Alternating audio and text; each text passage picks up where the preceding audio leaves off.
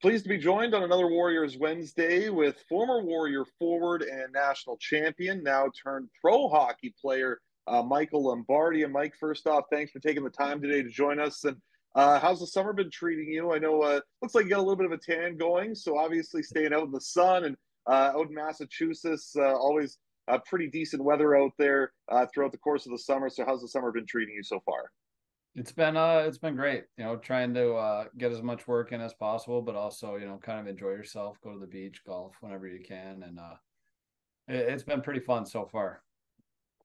So I wanted to ask you about your time in West Kelowna, and it's been a while since you and me have chatted. We were together on that team way back in 2016-17, but a long time ago. But obviously, that can happen so quickly that it feels like it wasn't that long ago. Do you still kind of catch yourself remembering times from when you were playing back in junior in Westgate?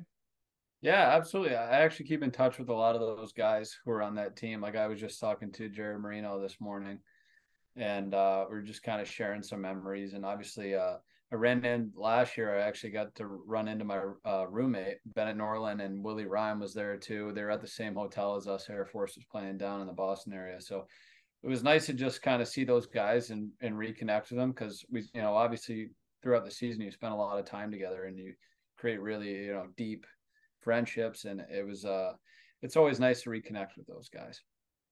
Yeah, and for yourself, you played, I think it was a couple of games at Chilliwack, and then you get traded to West Kelowna and have a great year with West Kelowna in your first year. It really seemed like things had blossomed for you with the Warriors, and obviously fell a little bit shorter than where the Warriors wanted to in the playoffs. But, when you think back to that year in West Kelowna, what's one of the biggest takeaways for you? Was it just having that camaraderie and the guys that you met?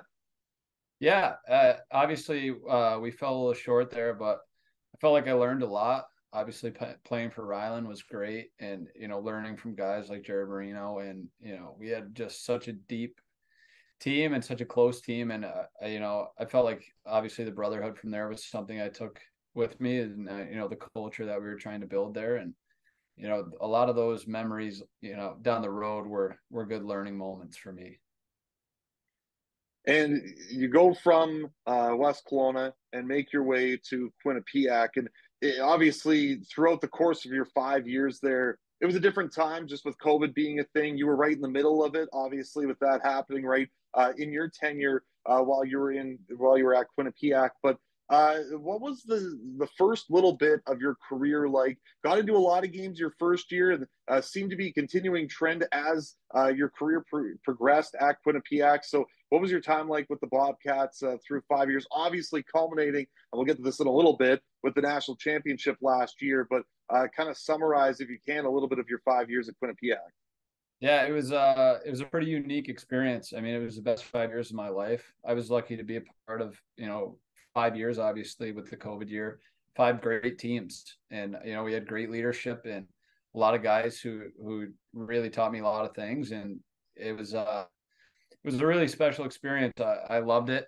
Obviously, your freshman year, you come in, you don't really know what to expect, and you're basically thrown right into the fire, and at a program like that, a lot's demanded of you. And I think that was good for me personally to learn that and start to learn habits that, you can take and develop your game a little bit. And I just can't even believe that, it ended in a national championship because it's, the first 4 years, you come up a little bit short and you know how good those teams are.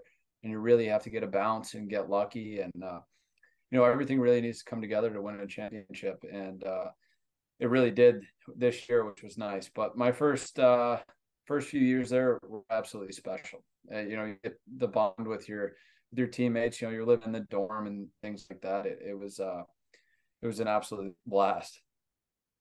And it must be such a almost a Cinderella ending for you. As a 5 year guy, find your way to a national championship. Your final game you ever play in college hockey is winning a national championship. There's not many guys that can say that they have that to finish their college career. So I can only imagine how good of a feeling that must have been for you and all of your teammates. You know, we talked to Charles Alexis Legault about 2 months ago about the feeling that he had. He said kind of blacked out. It was indescribable. What was your feeling like when you heard the final buzzer go and obviously the overtime winner and the big finish for the national championship for Quinnipiac?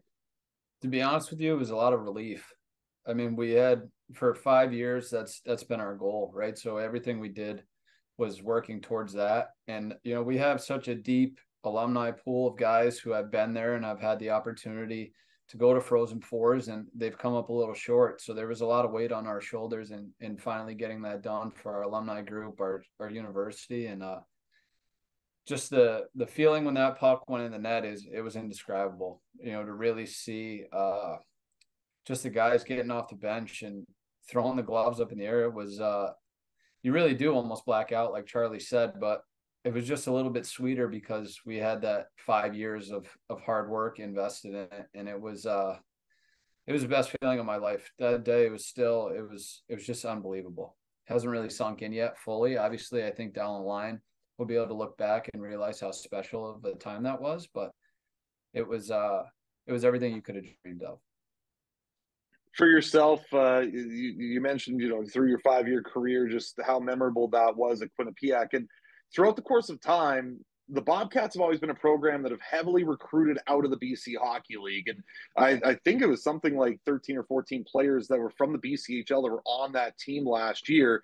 So do you kind of just feel an initial closeness with some of those guys that come in? Even, you know, we talked about Legault, but obviously a lot of different guys. Jacob Quillen scored a lot of big goals. He played at Penticton the last couple of years, and then obviously, you know, was able to come in and make an immediate impact with Quinnipiac. Do you feel just an immediate bond with those guys just because they came from the same league? Yeah, I think you do, absolutely, because you get to play against those guys and you know kind of chat on the road. Obviously, when you're committed somewhere, you know who the other guys are who are going to be coming into your class. And I think I had maybe 5 or 6 guys in my freshman class out of 12 that came from the BC League. So we had some familiarity with each other, and I think that definitely helped. I mean, out of our 5th year group, I think every single guy played in the BCHL at some point, which is pretty impressive. Desi Burgart was in Surrey, Ethan DeYoung was in Prince George, TJ Friedman was in Victoria, and then Zach Metza was in Merritt. So out of the 5 guys who came back for the 5th year, it's kind of funny that everybody did actually play in the BC League.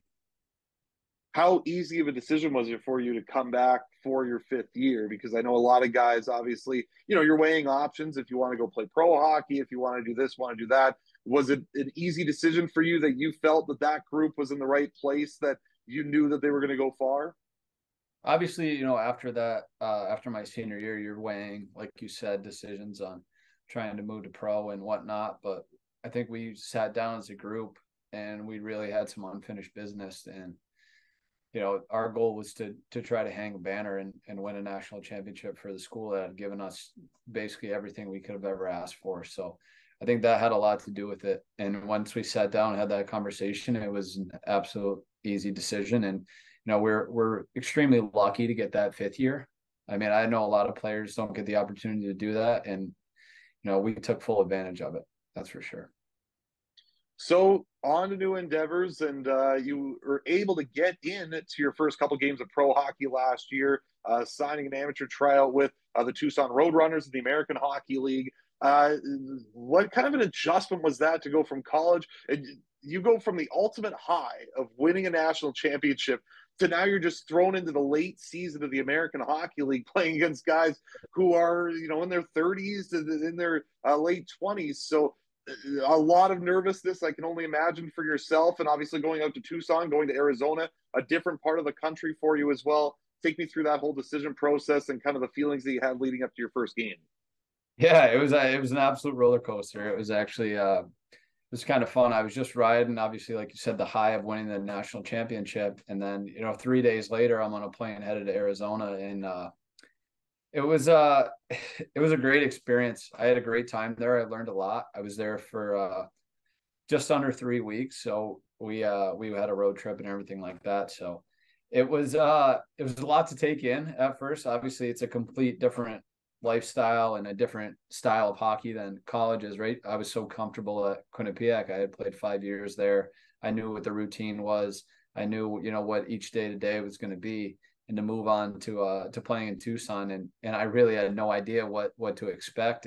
But I had some great guys there who took care of me. A lot of the veterans were awesome, and showing me around, and really making sure that I was caught up to speed quick.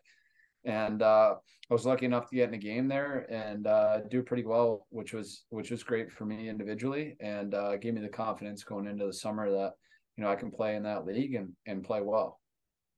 Do pretty well. Yeah, you scored your first AHL goal in your first game. In that one, do you have this? Do you still have the puck with you, or what memory do you have carrying with you with that? I was lucky enough. I got the jersey and the puck, so I have a nice collection of jerseys. So I'd like to keep on to them. So I definitely made sure I got the puck. That's yeah. So you're coming off of that, and just a few weeks ago, you participated in the Arizona Coyotes development camp as well. It must have been a good experience. You get an opportunity against some younger guys, some guys that maybe are still in junior, just going from junior to college. But take me through that experience and what that looked like for you to be a part of the development camp for the Coyotes for the week.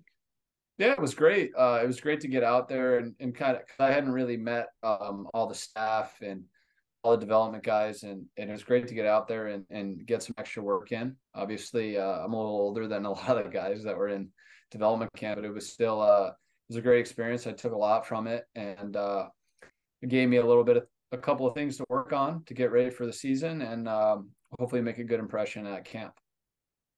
And coming up, that is what the plan is. Take me through what that's going to look like for you over the next couple of months and what the next steps are for you. Now, after college, you don't have to worry about school anymore. You're just a full-time hockey player. Is that what it's going to look like for you over the course of the next little bit? What's the horizon like for you?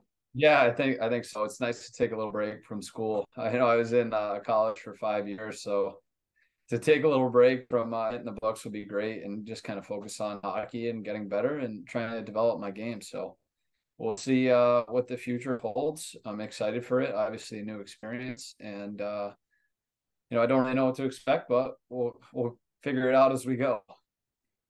And lastly, for you, I ask a lot of different guys. Just it seems like when you're playing junior, you're almost waiting for junior to be over to go to college, and you're waiting for college to be over to go and play pro. But when you look back on it, you just kind of wish that those experiences weren't rushed through. And I think a lot of fans kind of wonder too, after you're done playing here and after you've been away now for about 6 or 7 years, it's still something that's in your mind, and it's still something that maybe one day you do come back to West Kelowna, whether it's a vacation, whether it's somebody you mentioned Jared Marino, he's coming back for a wedding. Like, it's just one of those things that it seems like now this community kind of has a place in you. Yeah, I mean, it's definitely a huge part of my development, right? Like, I was lucky enough, my billet there, Randy Benson, who is a world class guy, a really genuinely nice person. He kind of showed us the area, and I think that I will definitely be back. I mean, obviously, I still talk to a lot of the guys that I played junior with, and looking back on it, we still laugh to this day. Like, I had a phone call with Jared this morning. We were just talking about like the old experiences and different things, different stories, and I would definitely love to get back at some point and see the new facility. Obviously, the new ownership group has done a great job at taking care of the players, and I think that's exciting. Like, I still keep up. I still follow on Twitter, on Instagram, and check up on the scores and things like that, because the team is a big part of me. I mean, without going to West Kelowna, I don't think I would have had the career that I would have had at Quinnipiac, and obviously moving forward. So I think it's definitely a big piece of me, and I would actually like to get back soon. Definitely in the summertime too, though. Yeah, that's the best time to come out here. Is I think that from even just being here for a year. I think that the summertime would be the best time to make your Right, way back. right, absolutely. Well, we appreciate you taking the time. Thanks so much for this, Mike. It was great to hear from you. Obviously, a best of luck with your new endeavors and going into pro hockey. And I'm sure we'll be chatting pretty soon as well. So appreciate your time today. Thank you. Absolutely. Thanks for having me. Go Warriors.